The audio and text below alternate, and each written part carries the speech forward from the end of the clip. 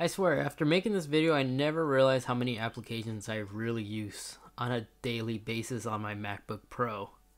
So brace yourself, as this is a complete list of free, awesome applications to get the most out of your Mac. So let's quickly get started. Now this first one I want to quickly show you guys is called Hider, and when this is enabled, basically hides all your desktop icons to give you a clean layout, so it allows you to be more focused and it just makes everything look cleaner.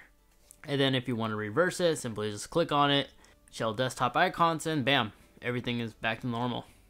Touchswitcher is the second application I want to quickly show you. It's perfect if you have the new latest MacBook Pros with the touch bar, as I'll actually imitate the dock down here on your screen.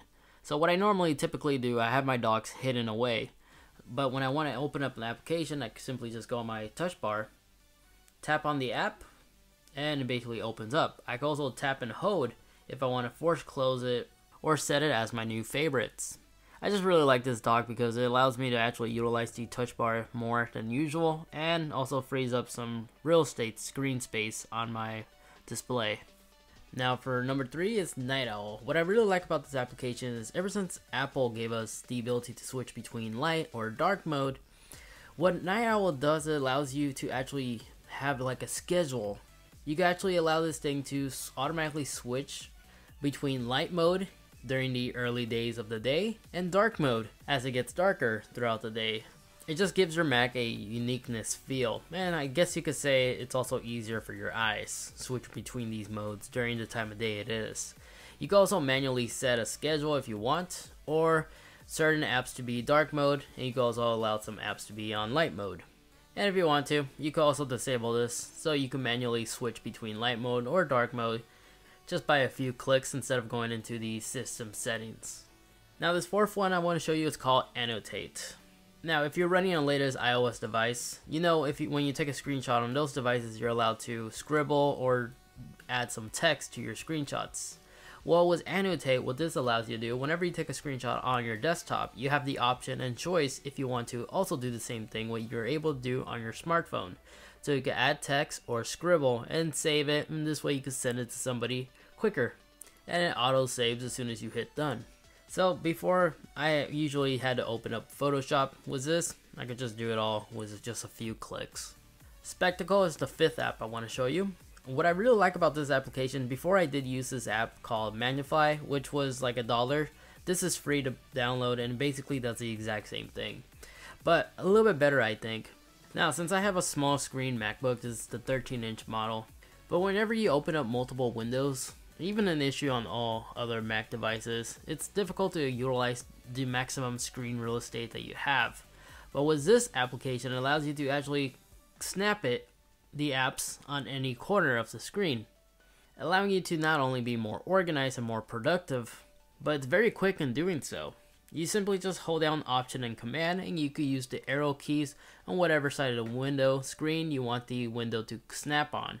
And then you go click on it again if you want to make the window size smaller on that side or larger. Now for number 6 is one that I frequently usually use when I'm watching videos like on Netflix, for instance. This application is called Helium. Similar to like Picture in Picture, where you have this little window where you can move it anywhere around the screen, but it will overlap the window that you're working on, allowing you to have a little viewpoint of whatever video you're watching. Now some video websites like Netflix, for instance, doesn't support this. But with Helium, if you ever encounter this, you simply just launch the app, copy that video streaming service URL, then on top of Helium, click on locate and paste that URL. Allow it to load, and you basically have a little web browser right here that will overlap whatever window you're working on, allowing you to multitask or get more distracted. You see here we also have full control of everything, like we could pause, play, skip, and all that good stuff. So it's an awesome app for this occasion. Feminine is our number 7. And what this application typically allows you to do is disable the sleep mode if ever, let's say you're uploading something on the internet and you don't want your laptop to go in sleep mode or desktop. Well, with this app you can actually fully disable this or extend the timer. If you leave it on infinity, the desktop will stay on until as long as you want, and then you can manually hit end to make it all go back to normal. Or it can actually allow it to sleep in 50 or 10 minutes or so, or even an hour. But that's basically the entire concept to this application. For number 8 is called ChargeBarry. Now, I typically don't rely on third-party battery management applications, to be honest, but since this laptop doesn't have a removable battery like the older MacBook Pros do, and I plan on having my laptop for a long period of time, and last thing I want to do is shorten the longevity of its battery. With this battery management application, it allows me to always monitor the health of my battery, but not only that, whenever hit like the crucial point where you should charge your MacBook, the application will advise you to charge it. So for example, for the maximum longevity you get out of your battery, never allow the battery to fully deplete. Roughly around 40 or 50% is when you want to start charging your Mac back up again. This application automatically monitors your battery health, as well as how many cycles you went through, and will also show you the time remain if you use just the internet browser, watching movies, or just leave your laptop on standby mode. On a little toolbar on top, it not only shows you the percentage, but will also show you how much you could get out of that single charge. And then when you plug it in, it will also tell you how long it will take to charge it all the way up. Now for number 9 is another crucial application I recommend for all MacBook owners, especially if you have the MacBook Pro. The app is called Fan Control. Now if you're a current MacBook Pro owner running the latest generation MacBooks, the one with this type of body style, you should be aware how hot these machines can get. Apple tuned our MacBooks to run as silent as possible. As a result, these machines get extremely hot. When you install this, on top will actually show you the temperature of your CPU or motherboards or other components you wish to monitor. But you could actually manually go in there and increase this fan speeds to, let's say, 4,000 RPMs, for example. When you do this, not only do you allow your computer to perform faster because you're preventing it from getting hot in the first place. So if you're working on a big project, this will help prevent your CPU from throttling, and also allows you to rest your MacBook Pro on your lap without experiencing third-degree burns. The 10th app I want to quickly show you, it's called Endurance. Endurance is really cool. It's kind of like low power mode on your iOS device, but for your laptop. If you're trying to squeeze out the most battery life you could get out of your laptop, check out Endurance. When Endurance is enabled, it basically will slow down the processor speed to preserve as much battery as possible. Monitor background applications, so it will actually put some applications to sleep if it needs to. And of course, it will also dim down your screen to give you the most battery life you could get from that single charge. But that's basically the entire concept to this application. Now, with all these applications downloaded, your toolbar up here might be cluttered with a bunch of icons and applications. Well, that's where this one comes in, Dozer. I personally love this application because it allows me to free up a lot of space, making my entire layout look very clean. Now you see these two dots, if you tap on it, it will actually show the ones that you're hiding. If you tap on it again, it will actually hide the ones that you don't want to see right now. So I have, of course, the important ones, my volume control, battery percentage, and Wi-Fi, as well as the clock. And for those who are unaware, let's open this one up. You can actually, if you hold command, you can actually move them around. Whatever outside between these two dots is what's going to be primarily shown.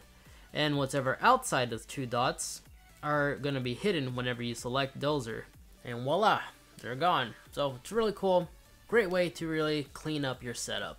Now this final one, I guess is an added bonus, but I personally use it sometimes, is the PlayStation 4 app. Yes, you could actually launch, well, it mirrors your PS4 by, when you launch this application, it will actually remotely turn on your PlayStation wirelessly if you're in the same Wi-Fi connection. And you can actually plug in your PS4 controller to your MacBook. So if somebody's hogging the TV, but you still want to play some of your favorite games on your Mac, definitely do check out this application. You'll be surprised how many people that weren't aware that Sony actually has an app that allows you to do this on your MacBook or any other Mac device.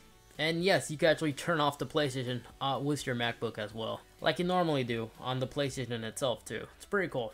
And before I forget, this one's probably one of the most crucial ones as well if you love saving storage space. App Cleaner. App Cleaner is an amazing free to download app. What it does is basically when you uninstall some applications, it leaves some caches, like other photos that are connected to that application. When you dump it in a trash bin, it's just deleting the application, but it doesn't delete its saved files. With App Cleaner, when you click and drag this app, it not only deletes the app itself, but will also delete its other files that's connected to. So like cache data, it will get rid of everything. So this way you always have the maximum storage. But that's going to be it for this video. Just wanted to go ahead and go over some of my applications that I would recommend for anybody to check out and download for their MacBook or MacBook Pro, doesn't matter. All these applications are free to download, and they definitely do give you an overall better Mac experience. So if you enjoyed this video, found this video very informative and useful, be sure to leave this video a big thumbs up, as not only lets me know, but that also strongly helps support the channel, since YouTube is like a weird number game. So any support like that will help out a lot. And also check in the video description down below, as that's where all these links to these applications will be located. And don't forget to also hit that subscribe button, especially if you enjoy videos like this, for any tips or tricks or even up-to-date products. Again, any support like that if you could offer will definitely help me out. Anyways, that's going to be it for this video. Again, like, share, subscribe, and I'll catch you guys in the next one. Peace.